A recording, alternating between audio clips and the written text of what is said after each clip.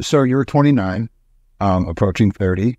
And for some, yeah, and so he's 24. That's a terrifying number, but I realized, I'm like, wait, that's only like 6 years from now for me. So if you can go back to when you were 20, what would you change?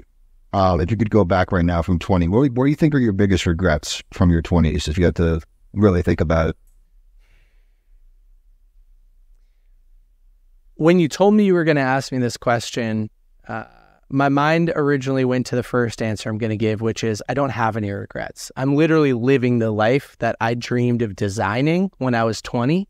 And so, the advice to that person is patience. Like, you're going to build it and it will happen. In the future, I don't dream of something very different than what I have today. I just want more of the same, maybe more impact, more money, more health, more happiness. But like, I'm already sort of maxing out some of those buckets, especially the happiness and fulfillment bucket.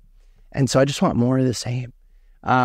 So yeah, I'd go back and tell that person to be patient. If I had any regrets, this is going to sound kind of tongue in cheek, but like, I wish I traveled a little bit more. I wish that I got some more tattoos. I wish I did some more crazy extreme sports. Like, I've done all of those things, but I think I'm a little bit, I have some constraints now. I'm married. I have a dog. Eventually, I'm going to have some kids. I won't be able to travel as much. I've been to 25 countries so far, but I wish I'd been to 50. As far as like extreme sports and stuff, I've done bungee jumping and I've jumped out of planes and I've done all these extreme activities and, whatever. But like, I'm starting to manage risk a little bit differently, especially once you start to have some kids. Like, you're a little bit more risk averse. And so I wish I did some of those more extreme things, I think, throughout my 20s. But outside of that, life's good and I'm happy with where I'm at.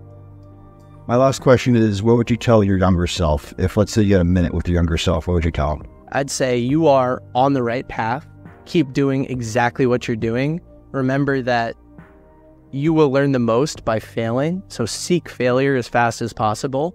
But like, do you, dude. Keep doing you. You're going to figure it out.